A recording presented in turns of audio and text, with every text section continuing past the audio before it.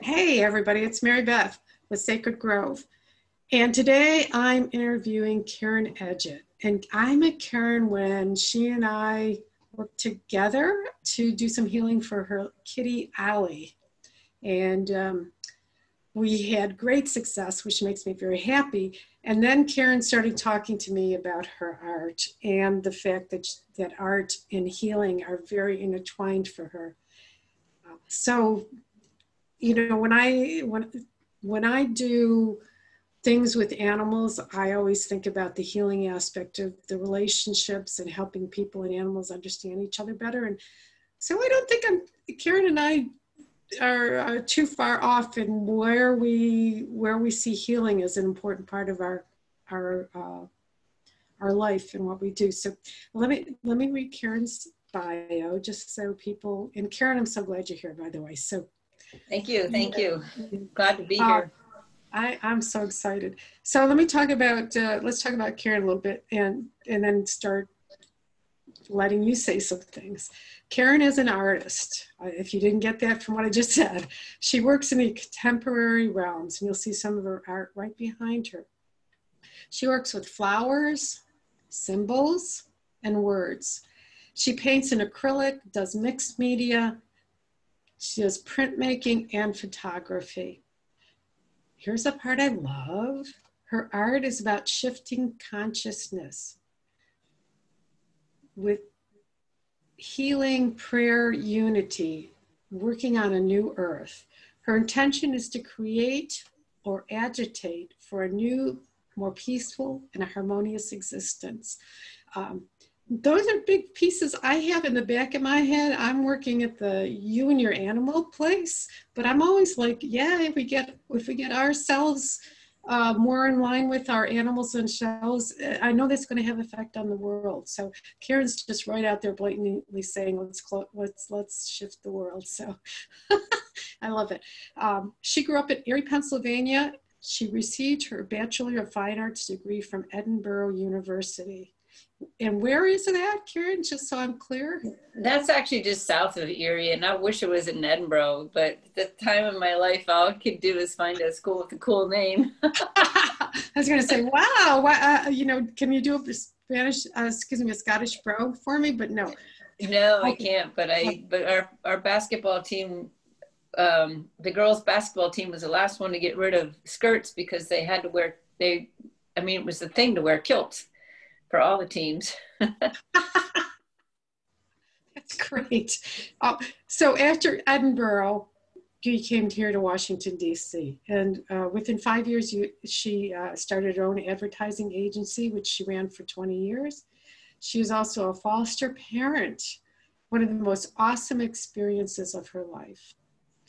Life took a major turn when she invented a wristband that monitored sun exposure. She did this with NASA scientists. She also became a certified nutritional cook. I'm just awed by some of the things you're doing. Both of these experiences have taken Karen around the world. She currently teaches cooking techniques and blogs recipes that she created. In addition, she focuses on her deep passion for creating art and using art to heal herself, others, and agitate for a new way of being.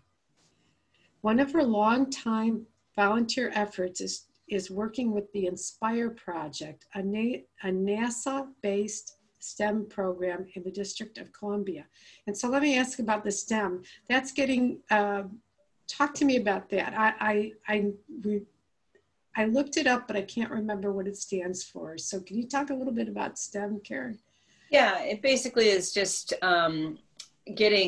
it's just concentrating on the mathematics and science programs, and it's trying to encourage kids to become interested in mathematics and science. And the biggest thing with our program is that we give scholarships out of high school for anybody who wants to get into that within the District of Columbia. And we also except for this year, we take a bunch of kids down to space camp, NASA space camp down in Huntsville, Alabama. And one year, instead of doing that, we took about 17 of them down to work with NASA on experiments, and that was during the eclipse. So it's basically just, every year we're just trying to get people who are, mostly people who are underserved, minority communities, or people who don't quite have as many resources. A lot of the kids we work with, that's the very first time they've flown. And, it's really just a fun experience all around for them. Oh, that's so cool. Yeah, so we work with all kinds of, and it's worth looking up. It's the Inspire Project, looking it up online, and I'll send you a link to. Okay, we'll get that in. We'll get that in it'll be down when I get this up. It'll be down there in the description. Wonderful, thank you for that. So tell me a little more about your art, please. I mean, just general, like when you say mixed media, truthfully, I think I know what it means, but I'm not sure. So.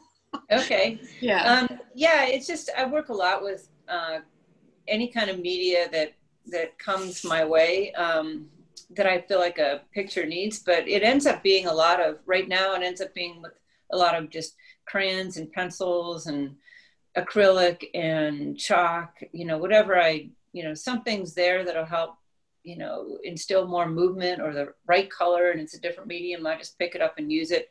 Sometimes I use collage. Sometimes I make a bunch of cutouts of hearts and I start adding them to things. Oh, I'd love it.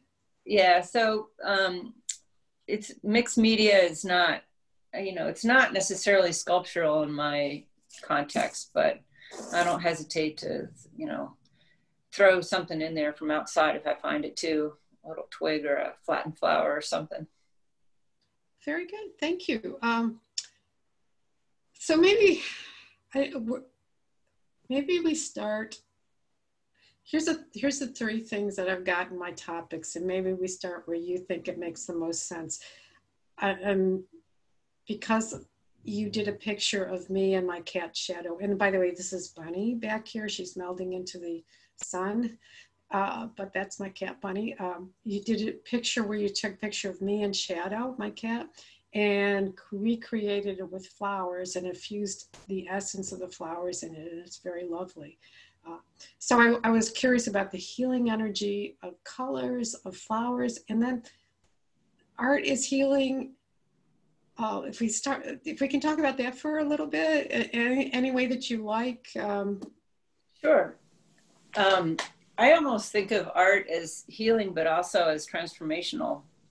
So the healing part is a process of transformation, because you're basically moving your energy to some place where it's stuck or in pain, to some place where it's, not stuck, it's flowing like it's supposed to be flowing, and you're at peace and you're freed up from the pain or from the problem that you had. And I find that a lot of people's pain is, well, even just from myself, a lot of my pain, you couldn't really discern if it may felt physical, but it might have been emotional, and it might have been someone else's pain. And it might have been like, I don't know, something that happened to me when I was young and it came back. Or, sometimes it's real obvious. You picked up something too heavy and, you've got a pulled muscle. But for the most part, healing is transforming yourself, and energy is, we're all energy. And the work that you see behind me was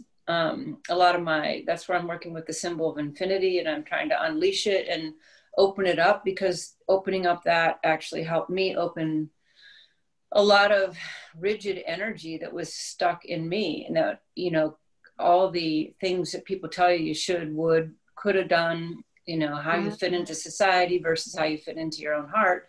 And these pieces opened me up and allowed me to start thinking from my own essence, and allowed me to start being myself. And I use a lot of colors that, some colors are energetic. There's a little tiny piece in the bottom there that's very energetic. That to me is like when you're having like a really elated day and you're joyful and you're like want to really do something excited. And a lot of the right behind it. It's right behind you. I see that. Yeah. Sometimes the word color. like that. And a lot of my colors though are calming and peaceful colors, because I feel like for me, I did, you know, Mary Beth didn't mention, but I also ran an advertising agency for 20 years. And so, you know, inventing a product and running an ad agency, those were all really stressful things. And I didn't feel like I was always being true to my own essence. And so calming myself down through my art, using colors like blues and that were calming. And then eventually I started working with a lot of pinks, which are, I'm going to twist my zoom around real quick. You can see some of my pink art over there, pinks and reds, because they actually open up your heart and they allow you to, pink is the energy of the heart. It's a very high vibrating energy. And so you start to feel like everywhere you go, you can bring your heart with you, your essence with you.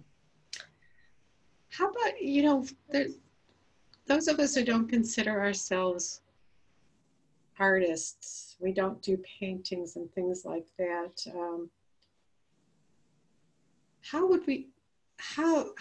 is there a way we could start doing some simple things to connect to that with physically? Yeah, absolutely. I mean, really all you have to do is start to become present with your own breath, present with your own self. And you can do it. I mean, there's a lot of tools that just help you do that. Certainly taking a few minutes a day to meditate would help. Sometimes yoga helps. It's an exercise that people think of as a stretching exercise, but it's actually a meditative practice to do yoga. And it's a whole body experience. But even just going on a walk, you know, just taking the time for yourself every day and thinking about, not thinking, but actually just feeling, how do you feel, you know, and what's really going on deep inside. Journaling is an excellent way. If you allow yourself 10, 20 minutes a day to just write, don't worry about it. Don't edit it, you know, put it under lock and key if you don't want anyone to read it, or burn it. But it's just a fabulous way to start getting into your heart and start getting into your own essence, because it really doesn't matter what you do. I mean, even just being kind to yourself in the smallest of ways, and even being kind to others, you know, like for instance, changing your attitude about giving people money on the street is a good one. Like a lot of times you don't give people money, or you give people money and you think in the back of your head, they're just going to spend it on alcohol or drugs. Just giving it as a gift, you know, forget about the judgment. And it's like, you know, allowing them the autonomy that you would actually like to have yourself, where no one judges you for any way you spend your own money, you know, and just shifting a thought pattern actually starts bringing you in. I have gone through that too. Yeah. You know, where I just give it and say, well, you know, yeah, it's me. I'm giving myself the gift by just handing it off and letting them make their decision. Right. Because we all have an essence, a truth to ourselves, and to judge other people's truths is actually really just judging ourselves. And that's where a lot of our disease really comes from. Mm-hmm. So it could be art, you know, it could be walking, it could be just the practice of not judging others, and most importantly, not judging yourself. You know, when you get up in the day, just give yourself a giant hug and say, you know what, you're pretty cool, just as you are. Now I sound a little like Mr. Rogers, but really, you know, that just the way you are is the, you know, if you can get there even once a day, you know, you've made progress in transforming your energy. I mean, we really are in a topsy-turvy world right now. We've got a lot of chaos going on, and the more we can not get involved in that chaos, and the more we can just understand ourselves, the more it doesn't always make sense this way because we're so used to living in our brains, but the more the solutions for how we're going to transition into a better way of living, you know, one that is more equitable, more free, more fair, you know, more harmonious. Yeah. we don't need those answers from our brain. We actually need those answers from our soul and our heart. And so however we can connect, you know, and if you want, I can sort of transition into the flowers at this point, or maybe you I have a would love that. specific question. I was thinking about everything you said, and I'm because I'm doing some healing in my Facebook group.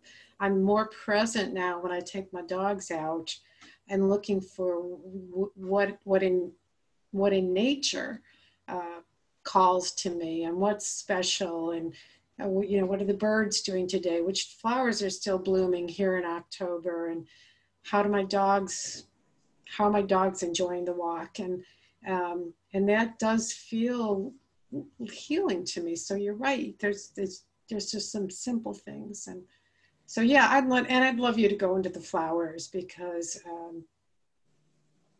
I just think that's such a unique way of helping us heal through your art.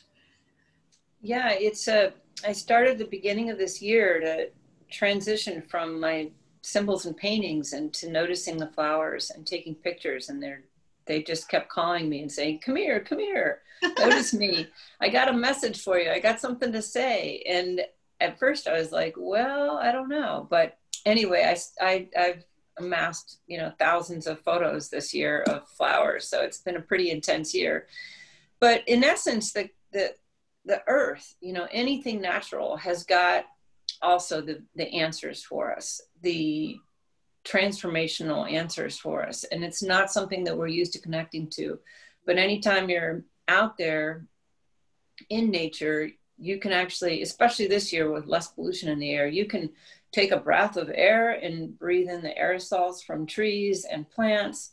You can notice them. You can just, you know, just be, you know, they got the messages for you. So anything you can do to connect to the earth is really, you know, it's just so simple and useful to us right now. And the flowers are a very momentary thing. They come up, they're very beautiful. They're like here, la la, and they have all the elemental energy that's contained in Mother Earth in each flower, and each one is configured slightly differently. And so they all have these different messages, but yet it's the same message. It's a message of transformation.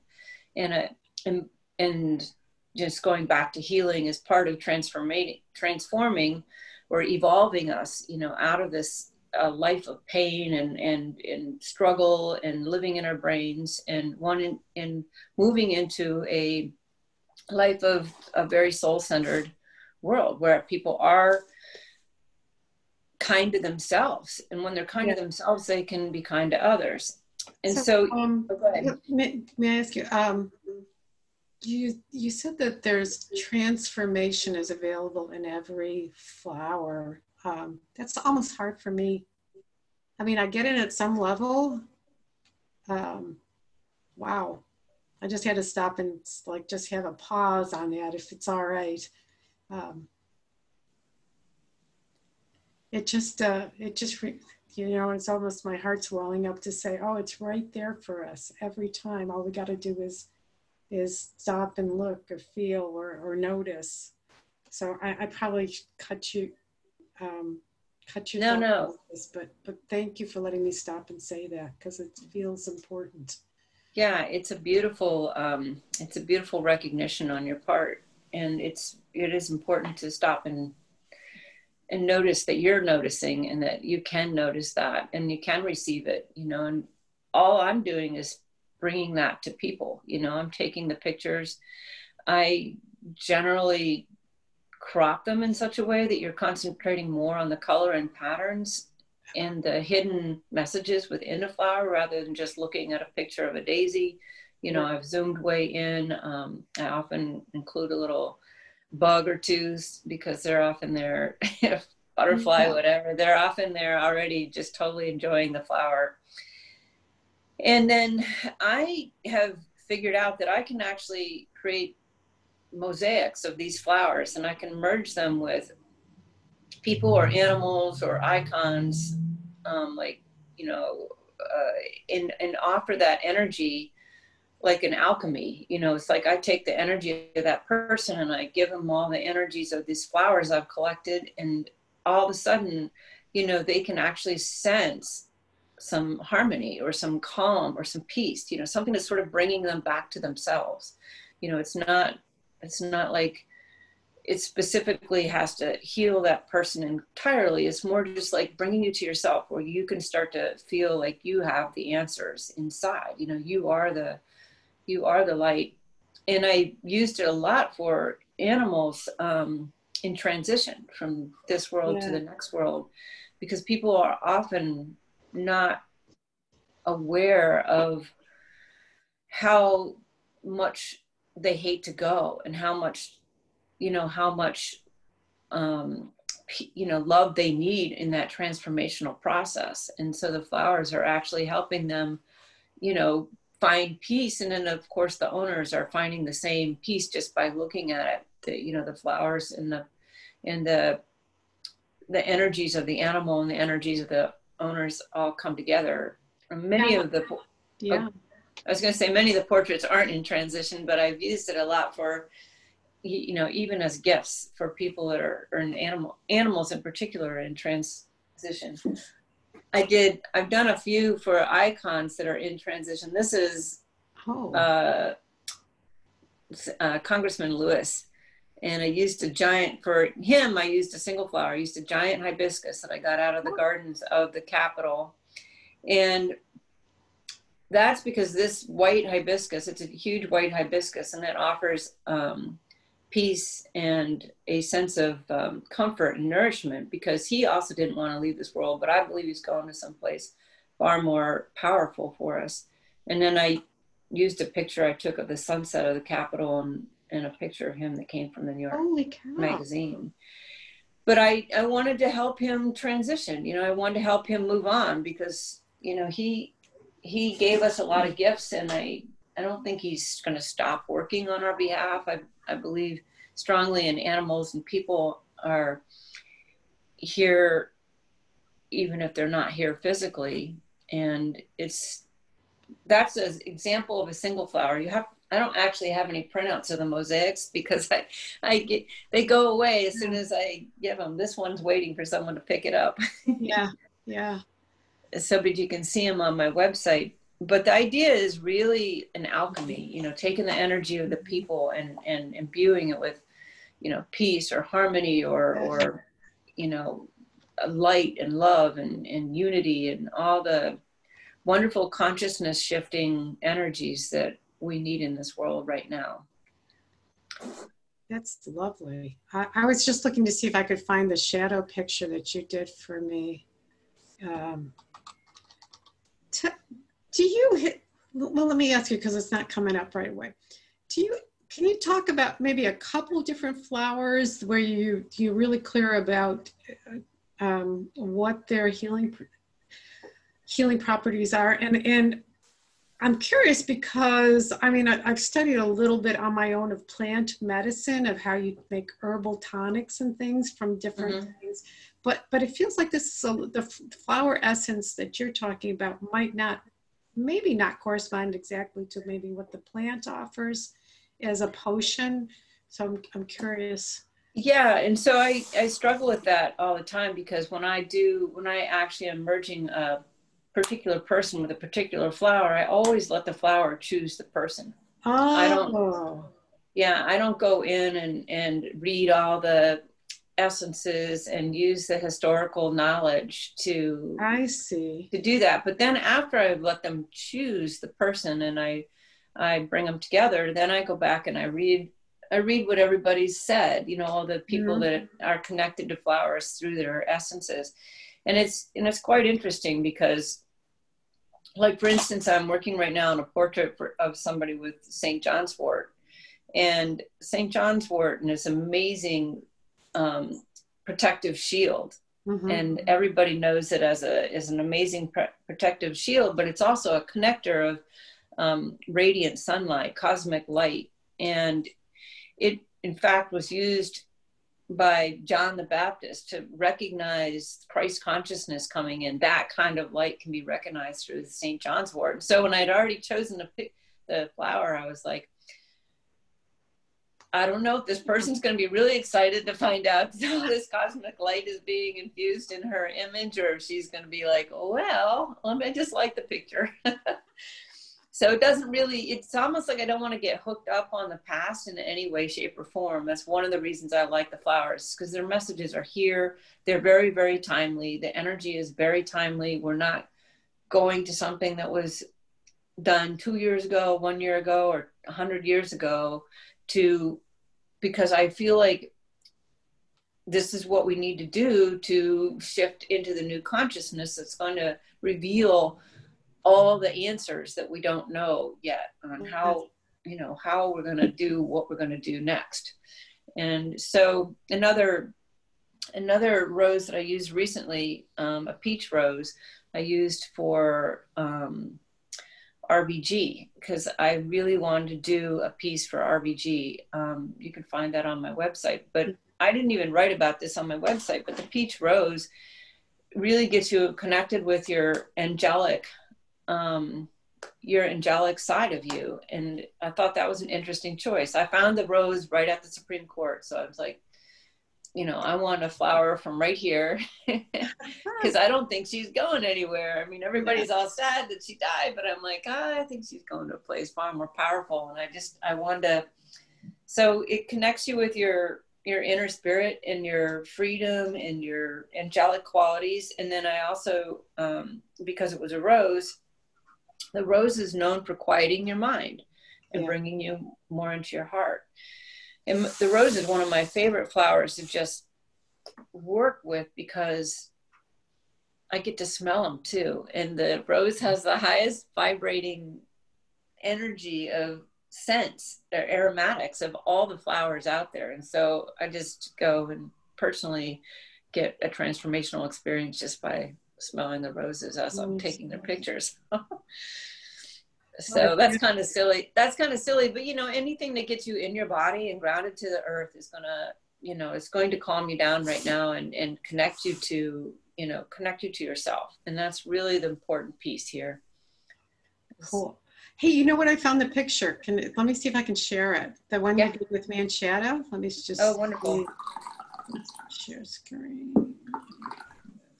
There we go. Okay. So here we are. There's me, and then here is. I hope you can see. I'm using my cursor, which you can't see, but below me you'll see my little black cat with her little beautiful eyes. And you did this for me, and turned it into a beautiful work of art, photograph, image for us to. And I look at it and I feel real connected to her. I feel how we were meant to be together. And I don't know if there's anything else that you felt when you did this. I'm just curious if you had any more insights into. Well, I spent a long time moving this mosaic around, which has over 256 photos in it of flowers. And it was a trick because there was some messages for you in that, and the messages for your shadow, and the messages for you guys together. And so the arrangement of these flowers, I spent a lot of time on. Just, it's a very channeled, intuitive process for me. And I move them and I move them and I move them, and all of a sudden it comes together, and I'm like, okay, there's the magic, there's the alchemy. And I remember spending a lot of time on you guys. Thank you, because I can feel it again. I can feel this again. Yeah, and it's actually, for me, when I do this, it's a prayer for somebody. Basically, it's a gift of love and harmony and light, and it's a living prayer in a way, even though it's a photograph. It's there, that is supposed to give you something every time you look at it, and it's working in the background even if you don't look at it. Yeah, I love that. Thank you. So there's a good example. Let's go back. There we go. Good, thanks. Thank you. Now people got to see, what an example of many flowers in a picture. How about specific vibrations of colors? You talked a little bit about that in the beginning. Is there anything else that might be useful for us to think about? Yeah, I mean, I mentioned about pink being a high vibration color and blue being a calming color. But I want to say something specifically about gold, because I've been given a lot of messages recently about gold. And I'm not talking about just metallic gold. I'm talking about sunlight gold. It's a very radiant color, and it contains all the other colors in it. And it's a color that something that is available to us by just being in the sun or noticing the sun through the windows or looking at a picture of sunlight. It's there for all of us to access at any given time. And this light is actually a gift from, not so much from the earth, this time it's a gift from the cosmos, something we can't really change. It's just a pure gift, and it's something that will help us move into our soulful living, our living through our soul, and out of just using our mind and enforcing everything and just allowing things to unfold. It is a very transformational color right now, and you can almost invite it into your heart. And once you've invited it into your heart, you can open your heart like a door and see the gold emanating out. And you can use it to look at anything. You can gaze at your pet with that gold light. You can gaze at other people with that gold light. You can take it to another level, which is to notice the gold light coming out of others. And that very simple process of using the golden light can change so much so easily. It's not something you really have to effort at, and it's something that's there and available to everybody. That's my color lesson for the day.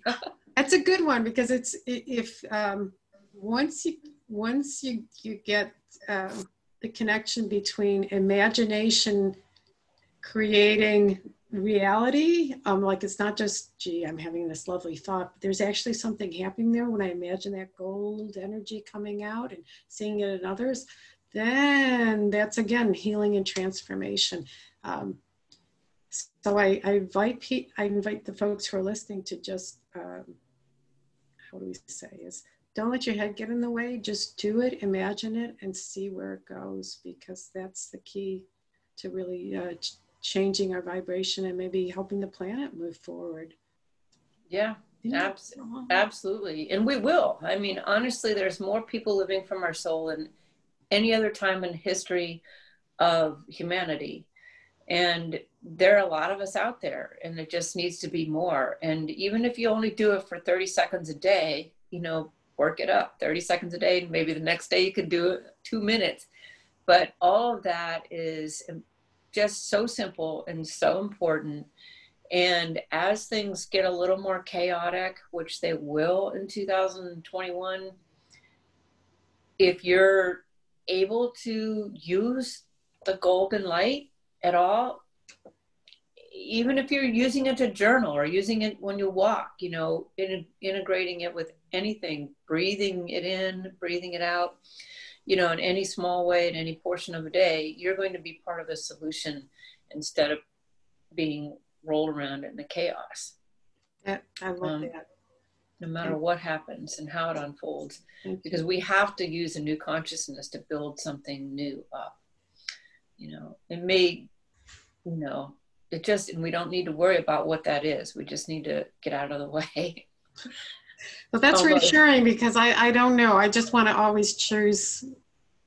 I'm like you. I'm just going to choose right now to feel the good. And I like the gold coming out. Pink, it's funny because of the healing that came to me more than a few times, is the pink feels like soul, unconditional love. And then I'd always see little gold sparklers, like sparklers when you're a kid, remember, in there. And that was one of the first healing combinations of colors. And it's lovely to hear you validate that those are really two really. Oh yes, they're really both powerful colors. And it's just gold. It's like the golden light, you know, it's just so, I don't know. It's a beautiful, it's just a beautiful opportunity that exists right now. I'm very, very excited about that. So use your colors, if you're going to use your mind at all, use your imagination. Don't worry too much about, you know, don't worry too much about thinking as far as the traditional thought, like, well, how are we going to get all the trash off the earth? You don't have to do that. You can actually just, you know, look at the trash with golden rays, you know, and see the gold in the trash. And then that's enough, you know. Wow. I mean, you can pick some up if you want, but you don't have to take on the entire process. And the answers will come. I mean, maybe it is that soon you start picking up trash, but you know, somehow it actually makes a real difference versus right now, if you just go out and pick up trash, it feels futile. And we don't want to feel futile. We want to feel the soul emanating. Yeah, I need to feel like I need remembrance that what I do matters. So this is really good. Thank you. Yeah, everything you do matters. And that's part of living from your soul, is understanding, you know, taking a breath matters. Taking a breath in the golden light, you know, that's a double matter, but it doesn't, you know, the one didn't matter. I mean, the one didn't count, you know, they both count. They both count. Yeah. Thank you, Karen. Well, this has been lovely. This has been really lovely. Could you, I'll put it in I'll put it down in the information will be down, but could you spell your website out for us in case people want to go and check it out? Sure. It's Karen. My first name is Karen, Karin. That's the only thing that makes it hard. And my last name is Edgett, Edgett, and then it's .art. KarenEdgett.art. Okay. Thanks so much, Karen. Okay. Thank you. And thank you for all the work you've done for Ollie too. It's just been an absolute pleasure working with you. I'm so glad. And he's so happy. I mean, I've loved it too, of course, but thank you for saying that. Yeah. It's just been wonderful. All right. Thanks. Have a wonderful day. And thank you for the talk. All right. Bye-bye.